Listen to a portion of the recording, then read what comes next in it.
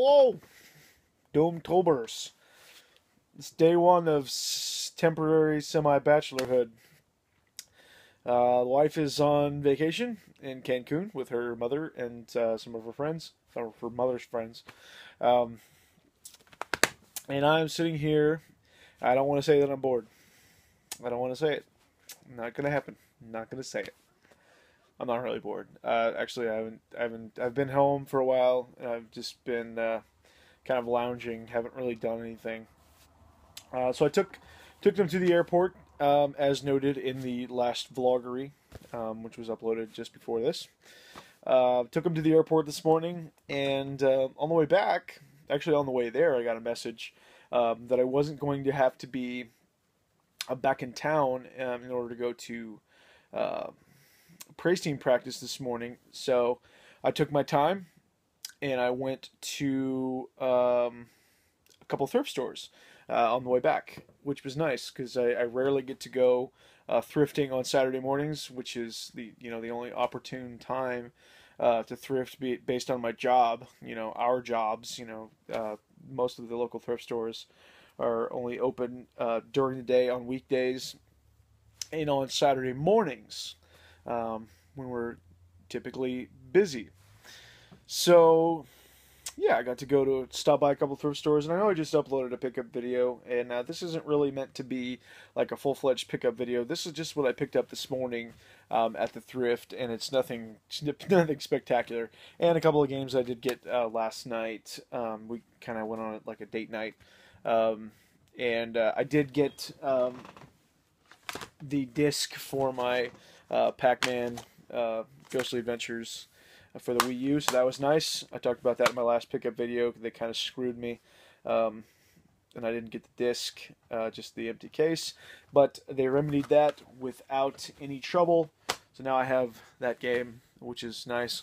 And then last night, when I went to pick up that disc, I did grab a couple more things while I was there on the extreme cheap, just because I was in there, and I was talking to one of the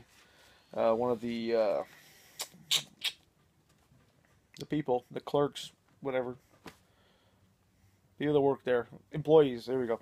About Street Fighter. Actually, he's a big Street Fighter guy, so we were talking for a while, and I did grab this Wii game for $1.79, disc-only copy of Excitebots Trick Racing. I hear good things about the Excitebots games, or like Excite Truck, and some of these other kind of quirky racing games on the Wii. So for $1.79, it was pretty low risk. And the other thing, which I hear extremely high praise of this game, if you like strategy games, I've heard that this is one that you got to play, and it is Tom Clancy's Ghost Recon Shadow Wars, and I've heard it compared to some big guns. I've heard it compared to like XCOM and Fire Emblem. So if you're a fan of those kind of games like the XCOM and Fire Emblem games, and like maybe even some others, I hear that this is kind of an underrated kind of a gem. And it's only $6 at GameStop for a used copy. At least at mine it was. So yeah, I spent all of like $8 at those two things at the GameStop. It is possible to spend low amounts of money at GameStop. That's proof. It is possible. Although I don't know for a fact myself the quality of either of those two games. But back to today in the thrift finds. A couple of thrift stores. Actually, the first one was not really a bust, and it was a much larger thrift store, and I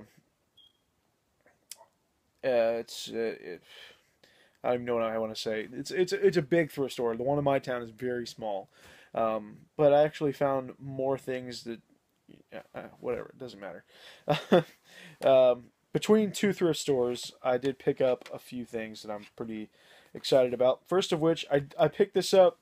I sent a picture of this to Crack, asking him if he had this, because I know he's a big Talking Heads fan, and he didn't get back to me in time before I was leaving, so I went ahead and grabbed it for him, but turns out he does have it. but he insisted that I keep it for myself because it is a good album. It is Talking Heads' Living Creatures on cassette. I've actually never been that into the Talking Heads, but admittedly, I haven't listened to very much. So maybe this will be a gateway for me into the Talking Heads. I don't know. There it is, Little Creatures, Talking Heads. One game I picked up there. This is actually just an expansion of a game. It is Half-Life Opposing Force. I think she rang up like $2 for this, which I wasn't thrilled about, because it didn't actually have a price on it sitting on the shelf. But I figured, what the heck, $2, not a big deal, because this was a quarter. Um, okay, so she rang it up $2, brought it home, and I threw it in, and it is truly just an expansion. You actually do have to have the original Half-Life installed on your computer in order to play this, which is fine, because I'm hoping to find a PC copy of Half-Life at some point in the future anyway. So in the meantime, I have the Opposing Force expansion for it. And this is something odd, and I'm not sure if I will necessarily um, keep this, or if I will give it to my nephew, who's a big fan of this character, and it's partially done. It is a Pac-Man activity book. Now this is a classic Pac-Man activity book. I'm trying to find a year maybe.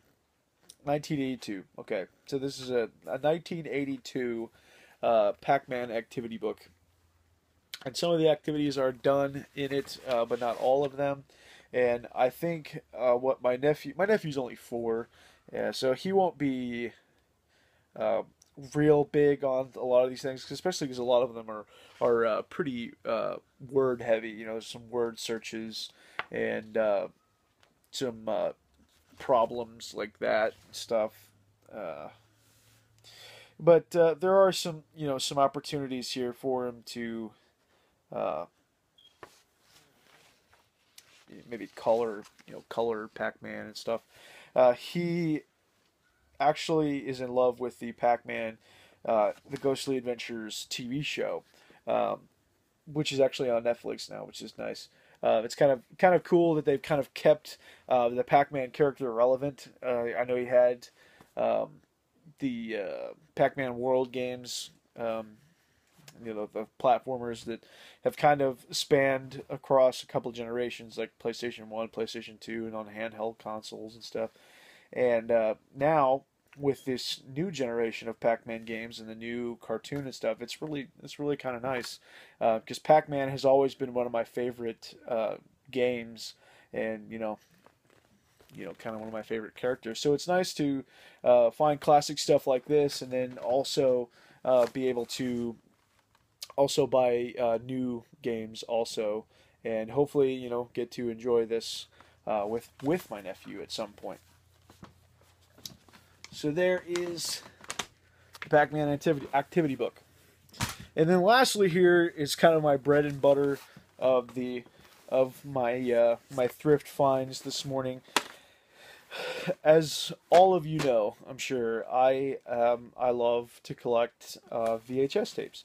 Now I am I love to collect VHS tapes, but at the same time I am from now forward, I am going to be fairly choosy about the tapes that I pick up, because I don't want just any old cassette. I do have quite a few on a shelf back here that I don't necessarily regret buying, but I probably won't ever watch, and yeah, I just want to get rid of them. But I do have quite a collection of ones that I do enjoy, and I'm glad that I own.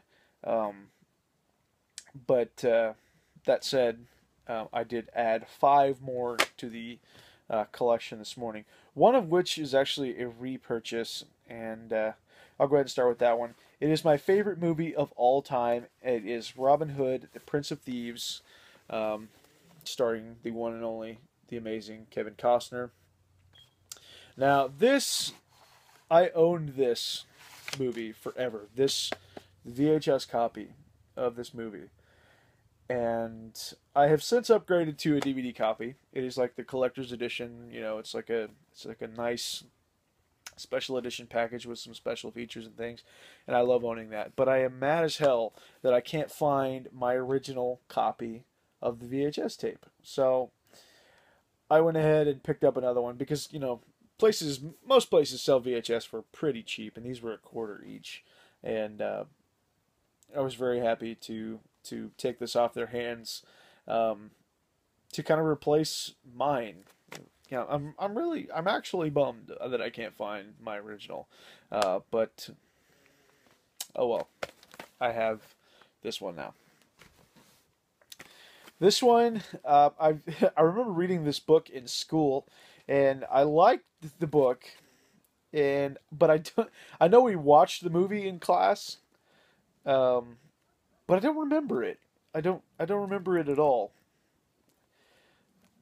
I remember the story, I remember the book, but I don't remember watching this. But it is To Kill a Mockingbird, and it is still sealed, which is pretty cool. Got a hole in it, but I mean, I'm not going to leave it sealed. VHS tape, sealed VHS tape is worth, like just as much as an open one.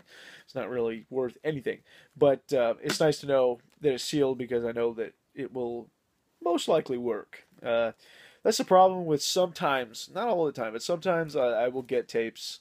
I have gotten tapes that are just in such bad shape. Like, you play it once and it's like so bad, like just the tape is just destroyed. Like the machine just eats it because like it's so brittle and crumples up really easily for some reason. Like it just sucks. But most of the time, if you've got a brand new copy of something, it's gonna work, and it's not gonna cause you any problems. It's gonna work no matter what. Next up, The Abyss. This is a cool movie. I remember watching this as a kid, but it's been a long time since I've seen it.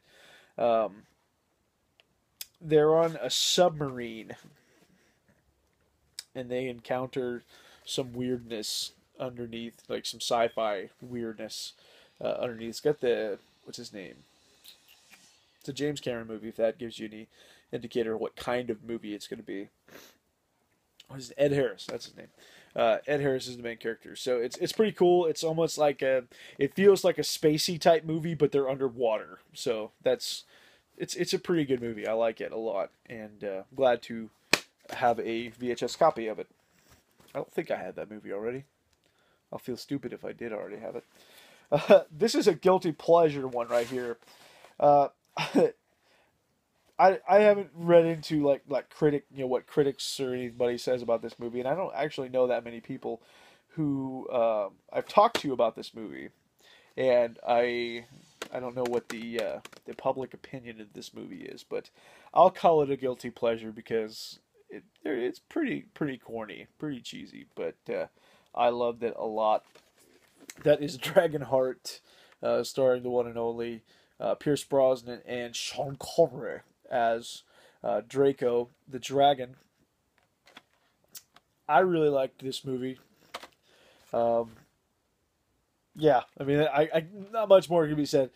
Pierce Brosnan feels a little bit weird as the main character. I mean, it's a little bit weird to see him play this kind of medieval knight kind of guy.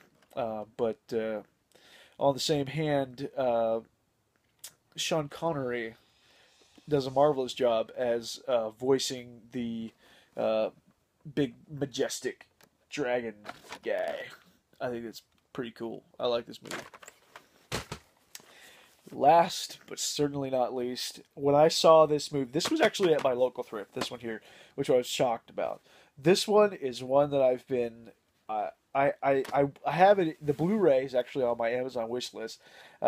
So I remember that I want to buy it. Like that's kind of the reason behind my Amazon wish list, so I don't forget things that I want to buy.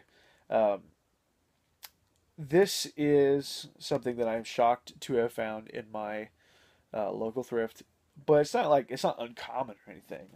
I was just surprised to find it, and very very happy. This will probably get watched this week while I am a bachelor, and that is Manhunter. The Hannibal Lecter's legacy of evil begins here. Um, this movie is based on the book Red Dragon, um, but it predates even Silence of the Lambs. This movie came out in 1986. It predates Silence of the Lambs. So when they made this movie, based on the first book, I don't know how many of the rest of the series of books had been out at that point. I don't know. I know that they're modern, modern day books, 80s and they were kind of being written as the movies were being put out. Um, so I don't even know if Silence of the Lambs as a book was even out when this movie was made. And I don't know why they called it Manhunter and not just Red Dragon. I don't know. But they kind of, I can see it, Entertainment Weekly says superior to Silence of the Lambs. Um, they rebooted the series pretty much when they made Silence of the Lambs, even though it's based on Silence of the Lambs, the book, which is a sequel to Red Dragon. I don't think Silence of the Lambs, the movie, is was supposed to have been a sequel to this. It is, you know, timeline wise, book wise, it is a sequel, but it wasn't meant to be like they didn't. I don't think they made that movie with this movie in mind. Um, that said, of course, they made Silence of the Lambs and then Hannibal, and then they came back and made Red Dragon, which is the same story as this movie, but I don't know if this movie's any good or not. I haven't seen it yet. I actually have it downloaded on my computer because I had intentions of watching it and also buying the Blu-ray, which I still intend on buying the Blu-ray, but I am just stoked as everything or as anything to find the VHS copy of Manhunter. Very excited. I actually have Silence of the Lambs on VHS too, which I am proud to have, and I would also like to get the other two if they came out on VHS. I'm not sure they did. Um, I think they did though. At least Hannibal. I think VHS was still a thing when Hannibal came out. Maybe I'm wrong, but yeah, I'm stoked to find this. I'm very very happy to find Manhunter. So if you're interested in the Hannibal Lecter series, and you're anything like me, I was actually surprised to find out this movie even existed. Um, I went a lot of years being a fan of the series and not knowing that Manhunter existed, which ignorance. I can't help it. But now that I know, I'm excited to see it, and it's got some famous faces in it, whose names I never remember their names, like the actors' names. Dennis Farina, I think is his name. He's famous for a lot of things. This dude here, I don't know how well you can see that. He always plays that one guy. He plays the can't remember his name in the movie either. Plays like the boss, like the police chief, and this guy, whose name I also can't. William Peterson. This guy. Played Grissom in the original CSI. He's been in movies and stuff too, but that's like for me. That's his like claim to fame. That's what I know him from. He was in Grissom in the original CSI. He plays Will Graham, so kind of fitting. And this guy who I'm not familiar with, but I don't know if anybody else is, but that's Hannibal Lecter in the movie, I believe. Looks like it would be. Anyway, I'm rambling on now. This movie is now 20 minutes. 19 minutes into this, and it was not meant to be this long, but I've rambled on about VHS, and someday, somehow, I probably will do a VHS collection video. I don't know if anyone will be interested in watching it, but I am interested in making it. So, if you're even remotely interested in seeing a VHS collection a la Doomwaves, be sure to please leave me a comment. If not, I'll probably still make it anyway, but I would like to know anyway. So, I want to thank you all for watching. Doom Waves out.